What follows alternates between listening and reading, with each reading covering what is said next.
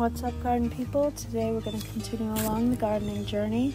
I'm going to first start off this video in the front entryway garden. It's about late September, early October for this time period that we're covering. We're going to attempt to document what we can here as far as where I put some of these plants, particularly all the different varieties of Gaura that I picked up through plant shopping. That right there in the middle is Blue Kazoo Spirea. We'll see how it's doing next season. I think we'll give it another season and see if it does okay. I don't know. We'll see. But other than that, the Silver Mound Artemisia's been doing great. The annuals are still kind of going. Little Alberta spruce in the middle there, they're doing fine. But everything else is doing great. These Castle Spire holly trees, amazing berries that are forming up. So this front entry is forming up, and we're just gonna continue along the gardening journey and get some planting and projects done.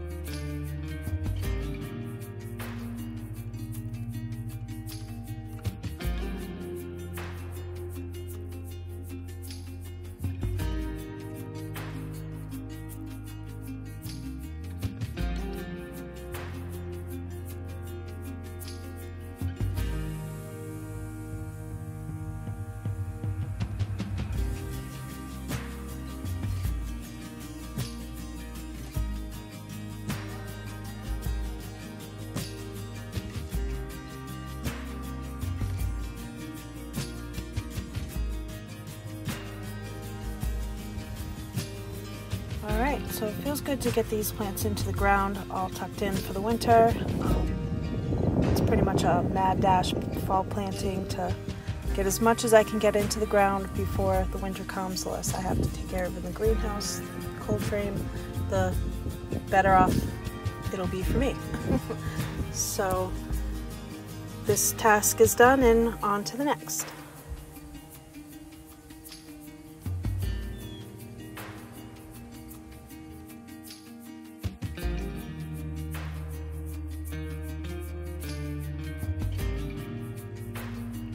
So next up is the dog area. We're going to get it all mulched up more closer to the house. We already planted everything up in the previous video, so I'm going to continue along. Mostly I'm using cardboard here because it is the dog area. I'm putting down mulch. I'm not trying to plant in it. I'd use paper bags if it was like in the garden bed itself I was going to do planting into, but for underneath mulch, the cardboard is just fine, and it'll break down fairly quickly in our humid type area anyways.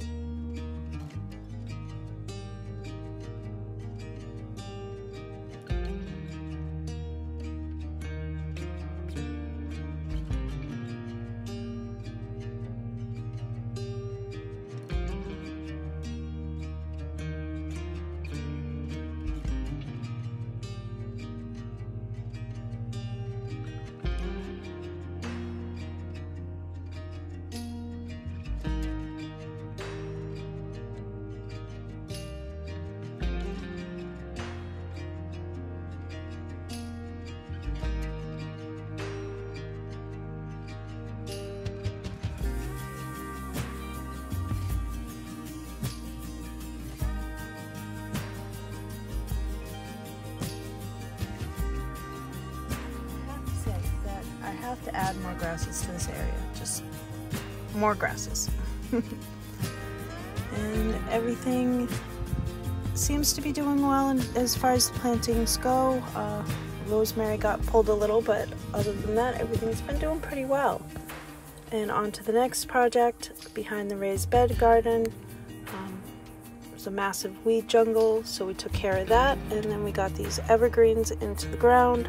We've got a mix of camellias and viburnum. It's a new one, and those get fairly skinny, so the camellias I can kind of limb up, and the raised beds can kind of push forward a little bit. You know, as time allows, we'll tackle those projects, but it felt really great to get all these projects tackled. Alright, so I hope you enjoy your own gardening journey, and thanks for coming along on mine.